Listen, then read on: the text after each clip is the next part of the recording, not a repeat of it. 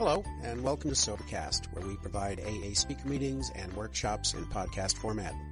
We're an ad-free podcast, and if you enjoy listening, please help us be self-supporting by visiting Sobercast.com, look for the donate link, and drop $1 or $2 into our virtual basket. We hope you enjoy the podcast. Have a great day. Hi, family. I am Isabell, also known as Missy. I am a recovered alcoholic. It's really good to be here. Thank you so much, James, for asking me. I'm trying to find James. I know he's got to be in here. There he is. Woohoo. And for this meeting, I was telling Claude on the way up that I remember when Mike started the meeting, I ran into him at Publix, and he gave me a little card, and I loved it. I was like, I love the way he's getting this going.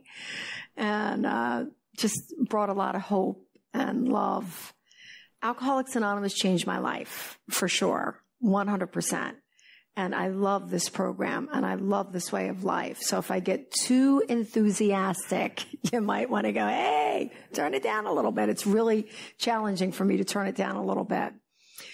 But, I'm here to share my experience, my strength, and my hope. So my experience, I have a lot of stories, and I don't want to get stuck in my story, but I will tell you what happened with my very first consequence. I went to Catholic school all my life. And when I moved from Philadelphia to New Jersey, I wanted to go to public school like all the other kids from New Jersey.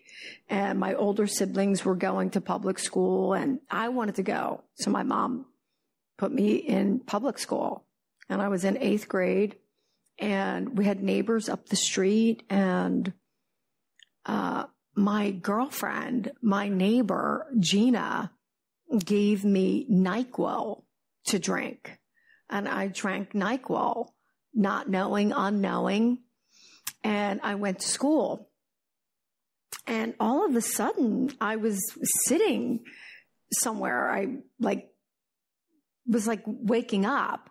And this old guy was sitting next to me.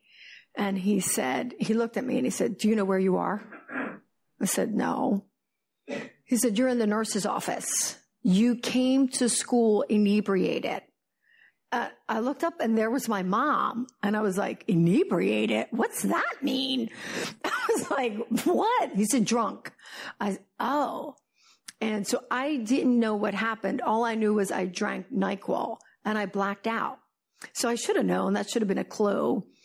And yet alcoholism is very tricky, very, very sneaky, very, very conniving, because I went on in school to live this life that a lot of people would have thought was like, wow, look at Missy. She's great. And I loved all that. My ego loved all that. It thrived on that. And I did a lot of things, I was able to accomplish a lot, like a lot of alcoholics. I was class president. I was homecoming queen. I was prom queen. I was captain of the cheerleaders. I mean, I ran that school hands down, at least so I thought, right? I'm running this school. And I always had this sick little feeling right here, and it was not a good feeling, because once I took off to the races after that little NyQuil episode, it was like I really got involved in drinking. I looked forward to drinking. I looked forward to getting drunk with my friends, and I was a blackout drinker. So if any of you are blackout drinkers, you know what that means. You don't remember anything. And people have to tell you what you did and how you looked and how you lived. And it's like, I didn't do that. I would never say that. And that's how I felt. That's not me. I would never, you know me better than that. And thank God, there was no social media. Right? Because, woo, honey. So I'm really glad there was no Facebook, no Instagram, no Snapchat, none of that. But, I then made a geographical move, and I went to school. I went to a Catholic college in Kansas. And the first thing I did was get pregnant. So it was like, boom, okay, coming out of the gate. And I had a boyfriend, and I thought I was in love, and all the delusions and illusions that your mind can tell you, I did. But there was one thing that I did that was a little unusual. I didn't abort my child and I didn't raise my child. I gave my child up for adoption, which there were 3 other freshman girls that got pregnant and they did their various things. But I gave my child up for adoption on August 13th, 1989. And I then went back to school studiously and tried to do the best I can, zipping up my life, and moved back to Philadelphia, and woo, you know, it just I went to hell in a handbag, and it was not a Louis Vuitton. Okay. It was like, whoa, what's happening here? That feeling came back again, like something is wrong with you, Missy. And at 25 years old, I went into rehab. My sister had gone into rehab. My brother-in-law went into rehab. I went into rehab. And they told me that I was a cross-addicted alcoholic, which I did not understand. But I took what they said as Bible and went with it. And I told the truth, the whole truth, and nothing but the truth. I did not like saying I was an alcoholic. I did not want to be an alcoholic. I did not look like an alcoholic. I was running for Miss America. Okay, that does not fit the description. And I would say that at meetings, like, I don't like saying I'm an alcoholic. I just don't like saying that. And so at any rate, I quickly relapsed. But the funny thing about alcoholism is it plays tricks with you, with your mind.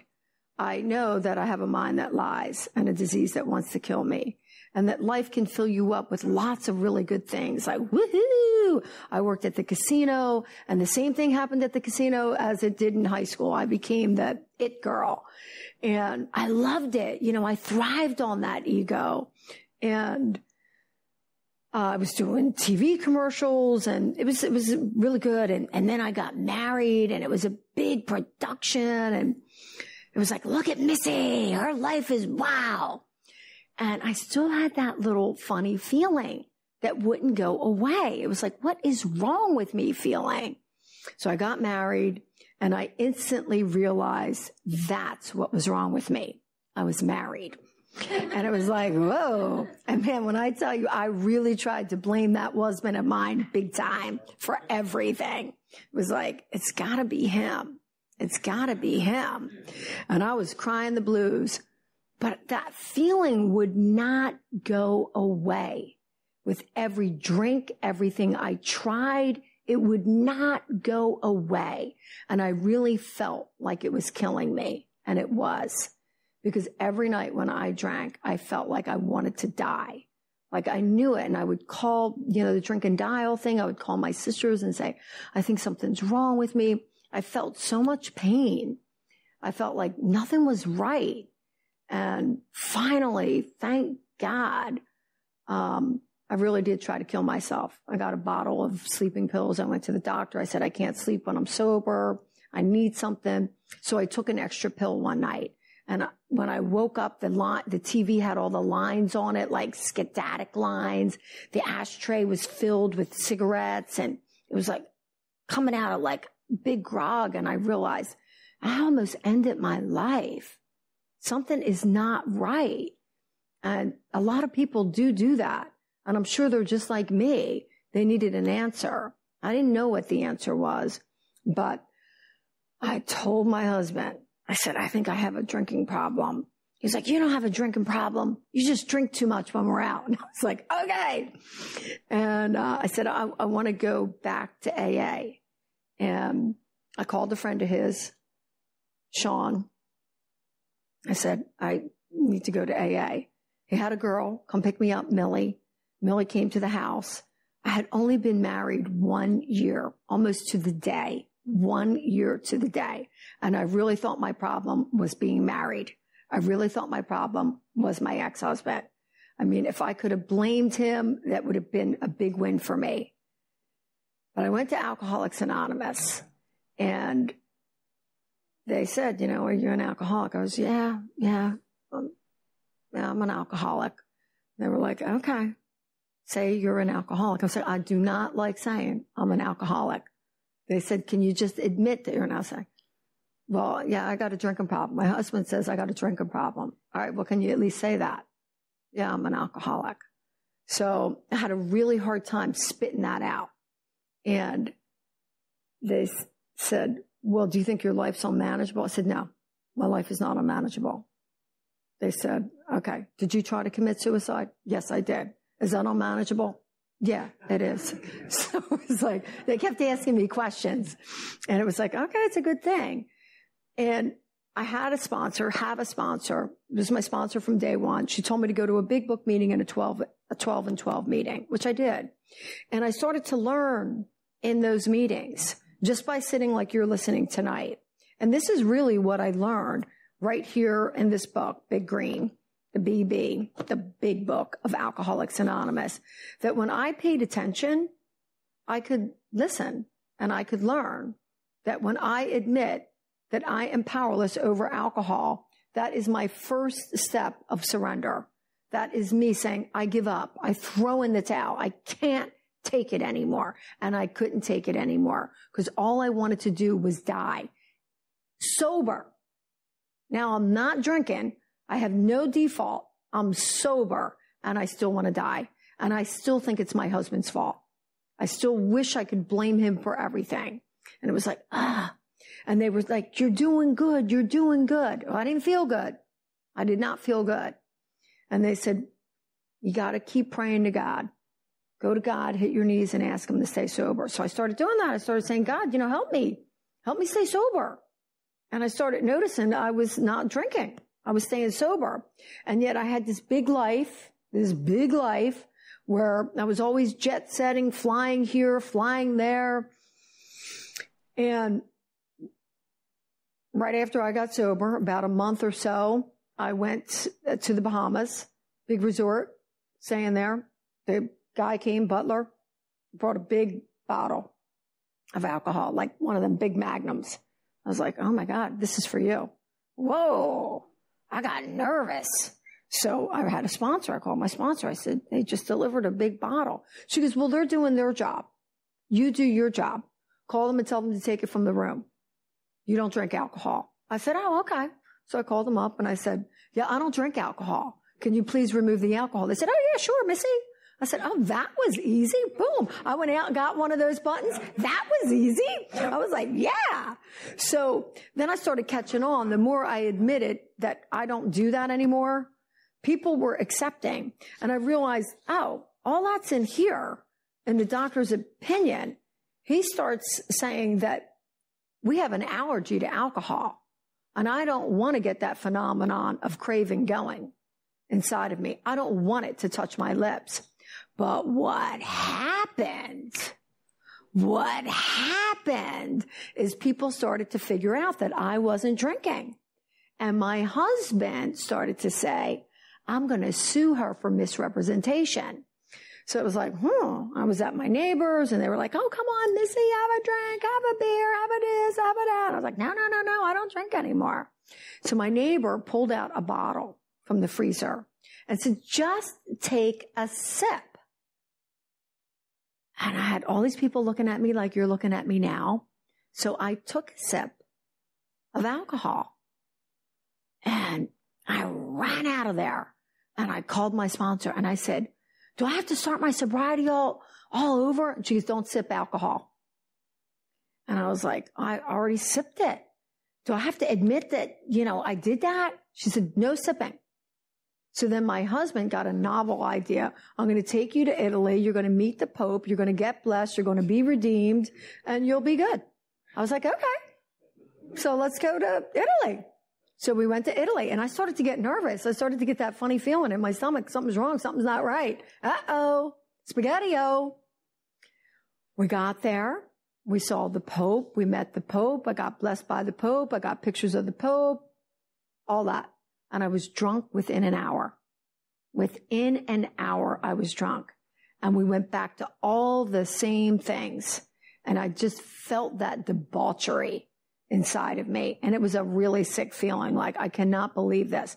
I had 90 days of continuous sobriety. I had chaired my first meeting at Stagecoach, Ragecoach Shootout Group. I was like, I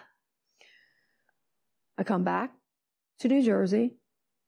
My sponsor says, how'd you do? I said, I drank. She said, do you want to stay sober? I said, yes. I said, but I'm not going back to Stagecoach and telling them because they will beat the crap out of me. She said, okay. You go back there, sit quiet, and when you're ready to share, you share. I said, thank God. Thank God that's what she told me to do. I went back, I never said a word, just sat and listened. And then one night, a guy named Russian John came up to me and he goes, hey, Missy, how was Italy? I said, it was all right. He goes, well, at least you didn't drink. And I said, yeah, I did drink. And he said, well, at least you're here. And then I realized that I finally told the truth. I finally got honest, really honest. I told this guy, Russian John, I did drink. The next day, when I went back to Stagecoach, Rage Coach Shootout Group, the big czar of the meeting came up to me and said, you drank alcohol? I said, yeah, I did. Don't give me that crap. I said, why'd you do that? And I said, I don't know. He goes, we know why. And I said, you do? Why did I drink? He said, because you listened to that husband of yours. You didn't go to God. And I was like, I thought I did. He said, no, you didn't. You went to him. You didn't go to God. That's where we go, to God. You went to him, not God. And he said, you forgot the golden rule. God could and would if he were sought. And I was like, well, I think there's some truth to that. So then I started back, October 19th, 2000 is my sobriety date. I started to pay attention. Oh, I don't want to get any sipping in. So I know when I hear people talk about sipping, I get sipping. Sipping got me drunk. Sipping got me drunk, and loaded. And I never want to do that again. I never want to use alcohol in any form at all because I know what it does to me. It sets off a phenomenon of craving one sip. So I'm real clear on that. So then I found out in the doctor's opinion, whoa, that this is a love letter from God to us. Written. I love that. I love that Alcoholics Anonymous, this book is a love letter to me. I love it, to all of you. I'm like, whoa, this guy's serious. Then I started to find out that I didn't really know. I came to believe that a power greater than myself could restore me to sanity. It was like, are they implying that I'm insane? Yes, they're implying that I'm insane. I'm like, whoa, that's crazy. I think I am a little crazy. And I started to realize that with my upbringing, my old ideas, I thought I knew who God was. I thought I really understood. And then I realized in we agnostics that, oh, that means without knowledge. That means we don't know. We think we know. Because I know a lot of novenas. A lot. I mean, a lot. When you go to Catholic school, they teach you how to write and they teach you how to pray really good. So it's like, well, what do I know about God? How do I get to know God? So now I'm coming to open my mind a little bit about where is God in this big picture? I need God. And when I was drinking and I was a sad sack, I went into Wawa. That's where alcoholics wander around in New Jersey. And I went in for my morning coffee and my cigarettes. That was my go-to every day. And I saw a guy from AA that I knew when I was 25 and a hot little chickie. And he said, oh, he looked at me like, you're a sad sack. He said, you know what, Missy? All you have to do is say, God help me. That's all you have to do is say, God help me. And I was like,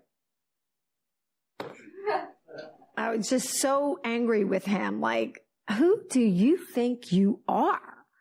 And now I feel so grateful that that man said that to me, that he really wanted to help me at 9 o'clock in the morning, just by those 3 words.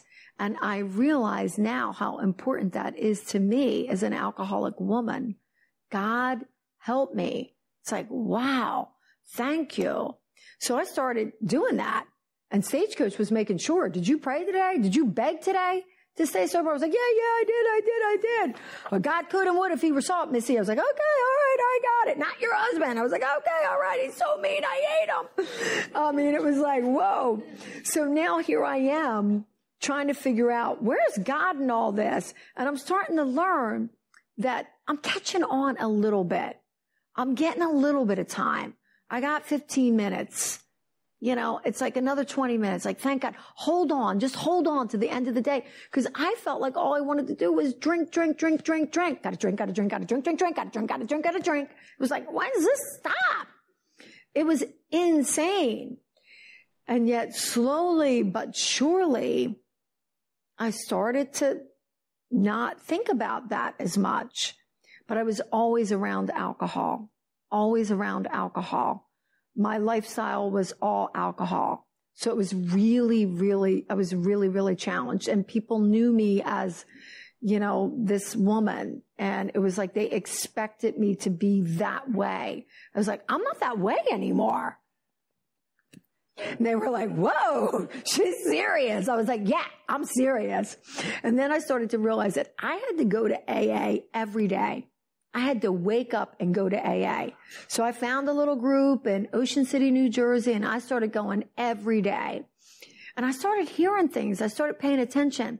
And there was a guy, Johnny Rocket, and he came to the group one day and he said, I was new, brand new. And he had long time sobriety, and I really admired him. And he said he was at a meeting in Philly, and he was working with a newcomer. And he said, the guy looked at me and he goes, yo, Johnny, what am I going to do when my daughter graduates? I said, don't worry about it. She's only 3 years old. And I was like, oh my God, that sounds like me. Because I kept wondering what's going to happen when I did this or did that. And he was like, don't worry about it. And I was like, oh, okay. So they're just easy breezy, one day at a time, 24 hours, 20 minutes. And then I realized that people were doing steps. They were making a decision. They were definitely making decisions to turn their will and their life over to the care of God as they understood them. But I still didn't understand what God's will was. And I kept asking, what's God's will? What is it? I don't know what God's will is. What's God's will? And they would say, God's will for you, Missy, is to stay sober. And I was like, okay, all right. Okay, I can stay sober today. And then I started to realize that my will was what I was thinking up here. And all I was thinking was, I want to stay sober. I need to stay sober. I need God's help. God help me, God help me, God help me. I was like, I'm asking God to help me. And then if I turn my will and my life, well, what did I have to show? I was a school teacher. I quit that when I got sober. And they told me, those kids are smarter than you. Quit that job, Missy. Come here, come to AA. And I was like, okay, all right. So I realized that my life was my actions, everything that I was putting into it. And that AA was giving me a purpose and a plan every day. I started realizing I got a purpose and a plan. I get up, I go to that meeting, and I still wasn't well. I was still not well. I was still very depressed. I still had a really hard time getting out of bed, but man, God moved my feet. God did for me what I couldn't do for got me to that Good Morning Ocean City group. And I would complain, oh my God, I would curse them people out first thing in the morning. And it was like, they kept saying, we keep coming back, Missy. I was like, all right, I'll keep coming back. I will keep coming back. And so my sponsor told me, she recognized something. She goes, you know what you are? I was like, yeah. What am I, Pat? She goes, you're willing. You're willing. And I was like, okay. She said, you're willing to do this. She goes, I noticed that about you. You're very willing. I was like, oh, okay. Well, now I'm finally getting somewhere. And then we get to, after we do this prayer, and I love this prayer. God, I offer myself to thee to build with me, to do with me as thou wilt. Relieve me of the bondage of self so that I may better do thy will. Take away all my difficulties. It's like, oh, thank God. And then the work begins. And then it's like, launching. It's like, what's that mean? Rocket it. That means right now. Do it. I was like, oh God. I felt like I didn't want to do anything. And I really didn't. And I waited and I hemmed and I hauled. And then I started hearing things. Stagecoach, Ragecoach, Shootout Group told me, if you don't take the fourth, you'll drink the fifth. And I was like, wow, where do these people come up with this stuff? Where do you get it? I was like, what? And they made it real clear. You've got to do it. You've got to make these lists, these resentments, these people. I love everybody. F you. I love everybody. F you. Everybody loves me. And it was like, what a lie. What a delusional mind. And they said, just write it down. Who, what, where, when, why. And I still didn't know how to do it. But I started writing down who, what, where, when, why. Right? Who was I mad at? Why was I mad? What happened? Blah, blah, blah. What's my part in it? Nothing. Nothing. Everybody was everybody else's fault. Thank God you get to do it with a sponsor. And thank God for sponsorship so that I could sit down with my sponsor and review and go over and say, yeah, it really wasn't my fault. You understand that, right, Pat? She's like, yeah. Keep talking, Missy. Well, the first thing I found out was before I did anything, I had to pray. Before I did anything, I always had to pray. That was my big thing. Pray. Because I always felt like, I don't know what I'm doing. I still feel like that. I don't know what I'm doing. How am I going to do this? Pray. Like, oh, okay. So I started getting through it. I started realizing I did have fears in 100,000 million forms. And they were showing up.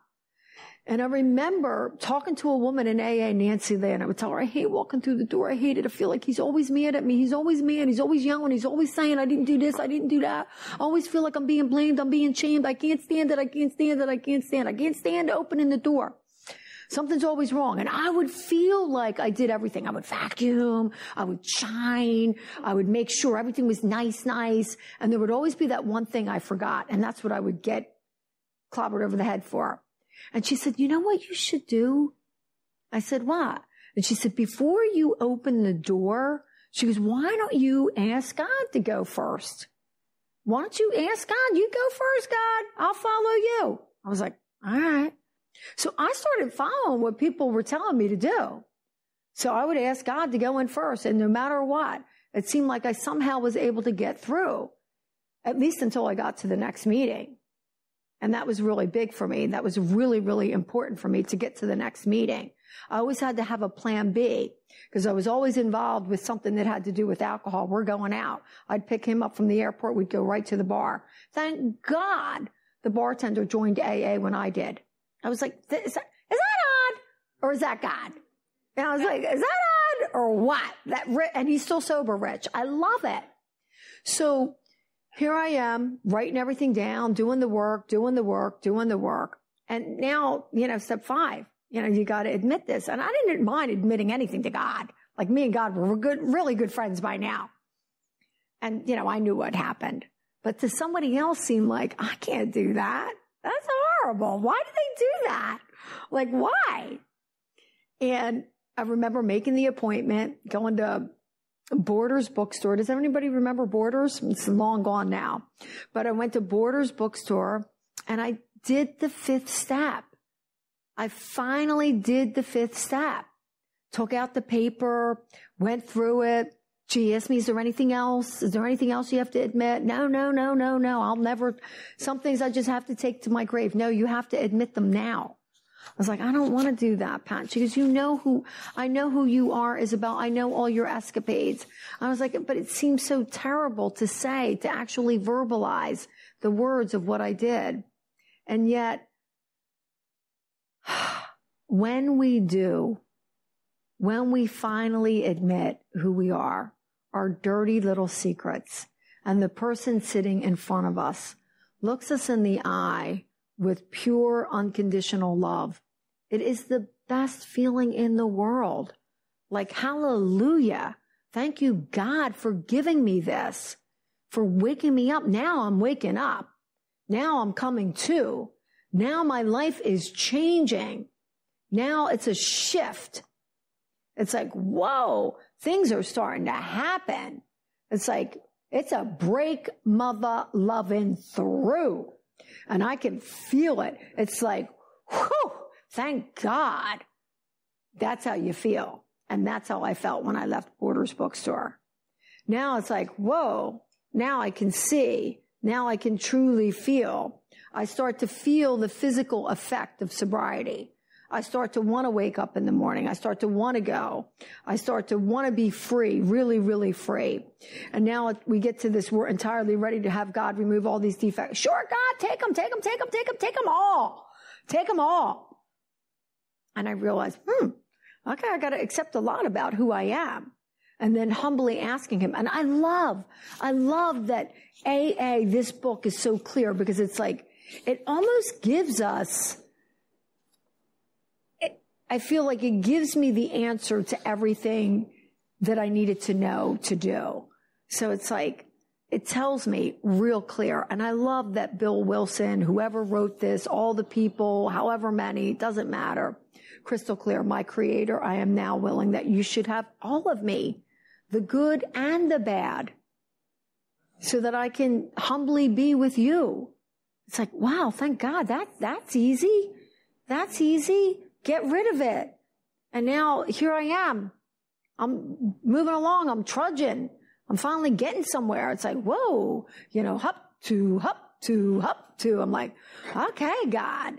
And now I have to make a list. Well, I already had a list because I did that step 4. I had a list. I got a list. Now I got to be willing. And I'm like, oh, I don't know about that. What? Yeah, there's some people I am not making an amends to. In fact, they owe me an amends. And that's just the way I saw it. And I was really high and mighty about that one. Like, I'm not doing that. Nope. They owe me an apology. And I remember seeing this one person in particular. Hey, well, now we're sober. I'm sober. I'm having fights with people in AA. I got a problem, right? I didn't know that because I got a mind that lies in a disease that wants to kill me. But there was a girl in AA, and man, oh man, oh man, she loved putting my nose in dirt. And I was like, not happening. And so I saw her at an AA meeting, and I was told, just pray for the willingness. Again, back to the prayer. Pray for the willingness. God, help me. God, help me. God, help me. Help me be willing. Help me be willing. And I saw her at an AA meeting, and I didn't recognize her. I thought, is that her? And she's looking at me the same way. She's looking like, is that her? And so I said, hey, how are you? She goes, good, how are you? I said, good. She's friendly. I was like, oh, all right. She goes, you want to get together?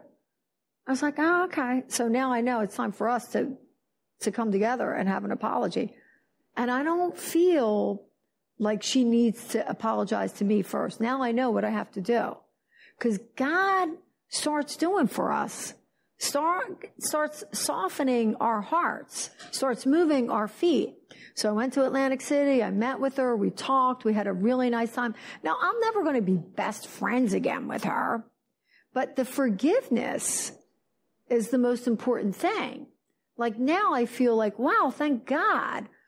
I was able to forgive, she was able to forgive, and we were able to meet in the middle. And it was just a real gift from God. Like I really felt God's gift. I was like, I cannot believe that happened. And I was really, really grateful. And I started noticing that I started to feel really grateful about how my life was going. Even though the marriage was still bad, I still felt like I got a purpose and I got a plan. And it is to stay sober and to help somebody else. And it was like, whoa, things were shifting. And then when I got to that, continued to take personal inventory, and when we were wrong, promptly admitted it. I did not like to admit I'm wrong. I'm like most of all of you, right? Who wants to do that? I don't want to do that. So I try not to piss people off, but I still do. And I still run my mouth and shoot my mouth off, and I got a problem with that. It's like, whoa. And I remember calling this guy Roy. Woo! Roy from Sandra and Roy's. And he picked up the phone and he said, it's a happy day at Sandra and Roy's. And I said, shut the up. He was like, Missy? I said, yeah, it's Missy, Roy. And he was like, what's your problem? I said, you're my problem. And I got into it with Roy. And I'm in AA. And now I realize I have to apologize to this guy. It's like, why would I do that? Because I let my mouth run. I didn't go to God first. I didn't even think about God. So I was separated from God. I had a problem with Roy. It was like, why would I do that? But I started to learn from my mistakes. Shut up. Don't run your mouth. If you can, shut up. 2 words. Learn that. And it was like, oh, okay. And sometimes I can do it. I still have problems every now and again. I am from New Jersey, Philadelphia. Okay. I have to preface with that. It's like, So, but continuing. And how do I do that? Every night I read about it when I retire at night, and I just look at it and I say, how was my day? Was I selfish? Was I annoying to other people? What was I doing for my day? And, I was talking to Claude about it earlier when I do that, because I have Upon Awakening and then I flip it at night. And I realize that when I go to bed at night, it's like such a good feeling of like being tucked in and like, God's grace. It's that moment of like, thank you, God. Like I really feel like I've lived a good day. Like, does it get any better than this? This is my life. This is what's happened. This is like beautiful. I'm like, I can't believe, pinch. So I'm continuing on. And then, it's funny, sought through prayer and meditation to improve our conscious contact with God as we understood him. Now the prayer thing, I got, right? I was Catholic. I was brought up saying prayers. So now I'm praying, God help me, God help me, God help me. I got that. I don't have a problem with that. Meditation's another little thing. It's like, meditation? Who's doing that? Like, I remember when I first came to AA, I'm not doing that meditation. I was one of those people. I'm not doing that. And now it's so funny because I love to meditate. But how I learned to meditate was a newcomer. Came to Good Morning Ocean City. And I couldn't stand this girl. I'm still not sure. So she comes to my morning meeting and she says, I'm meditating. I'm thinking, oh, you? Right. She says, yeah, I'm meditating. She says, this is the funniest thing. She goes, I meditate for 1 minute. I was like, well, who can't do that? 1 minute, right? Like, I'm like, oh yeah, right. You're meditating. But I started doing that. Well, she could do it. I could 1 minute. I could do 1 minute meditation. So I started doing the 1 minute meditation. And then I started upping it 3 minutes. I was like, I'll set that timer. 3 minutes. I could do 3 minutes. Yeah, I'm getting good at it. 3 minutes. Yeah, I could do 5 minutes. And then I started to realize that I enjoyed that quiet. I was so afraid to be quiet. I was so afraid to be quiet in my own life that God only knows what would happen if I finally just shut up. And it was like, the peace is such a gift from God. It's like, finally, peace, because the mind is constantly going. The mind is very fluid. The mind is not just lying to me, but it is truly like a drunk monkey bouncing from wall to wall, even when I'm trying to quiet it. And then what do? And I learned that there were things that I could do, that I could use affirmations. God is love. God is love. More of you, God, less of me. More of you, God, less of me. So let's quiet. Let's just do a 1 minute meditation. Breathe in, close your eyes, take a nice big deep breath, breathe in. Exhale.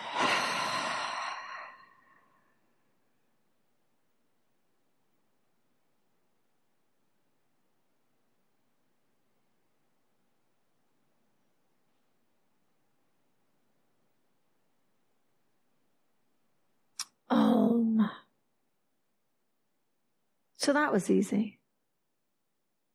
And that's where that button comes in. That was easy. More of you, God. And that brings us to working with others, carrying this message. It's like, how do we do that? And I have found that it happens in a variety of ways. And one of them, and I was taught this in the very beginning, I was taught a lot of things, and one of them was never say no to Alcoholics Anonymous. If somebody asks you to do something, step up to the plate. So when James asked me, I did not want to step up to the plate because I'd like to go to bed early. I'm all tucked in. Remember, I've had a good day, God. I'm retiring. I'm looking at my day. So I like to get all tucked in and say, oh, thank you, God. And yet I knew that I had to be here tonight because this is my life. This is what I call my dharma, my calling, my passion is Alcoholics Anonymous. I love the life that God has gifted me just by staying sober, just by learning how to read, knowing where it is, what happened, why it happened. I told you what happened. I had a blackout at 12 years old from NyQuil. And now here I stand before you with 21 years of continuous sobriety. I've never had to take one more drop of NyQuil for any reason. I live a life that is beyond my comprehension.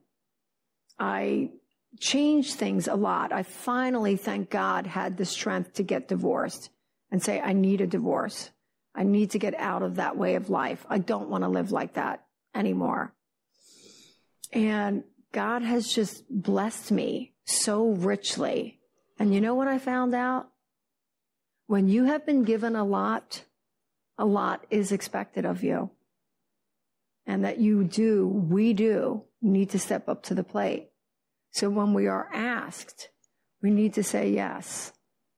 And I have learned a long, long time ago, ask and you shall receive. That has been a big mantra of mine for as long as I know. Ask and you shall receive. And I ask God every day to please keep me sober. Thank you, Alcoholics and God. I love you. Amen. Hello.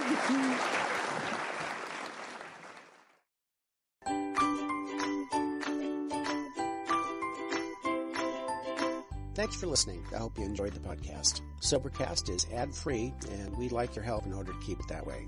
So if you'd like to help us be self-supporting by pledging $1 or $2 a month, visit Sobercast.com and look for the donate links. Thank you very much.